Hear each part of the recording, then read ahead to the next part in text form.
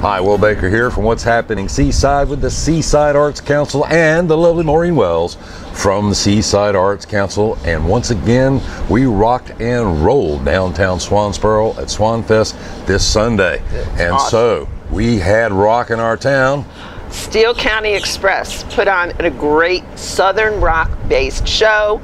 Everyone dancing, everyone enjoying. It was a great night. And they were sponsored by the Hampton Inn and Dairy Queen, both right here in Swansboro.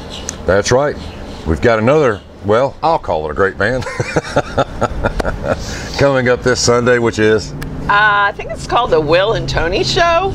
Everybody knows them. Everybody loves them. They put on an amazing show. It'll be a great week. You do not want to miss it next Sunday. Thank you. You didn't have to say that. I know I didn't have to, but I get paid. And they'll be sponsored by 34 North here in Cedar Point and Red Oak Brewery out in the Piedmont area, our only long-distance sponsor. That's right. They're far away in location, but they're close to our heart being a sponsor. And we couldn't do it without sponsors like them and you. So when you come to our show, make sure you pick up one of our t-shirts, which also automatically enters you to win our drawing we have at every show. And you can pick up a tumbler and another chance to win a 2022 Ford Bronco. A plethora of options for you to win when you just come to our shows and help support us. So hopefully we'll see you this Sunday.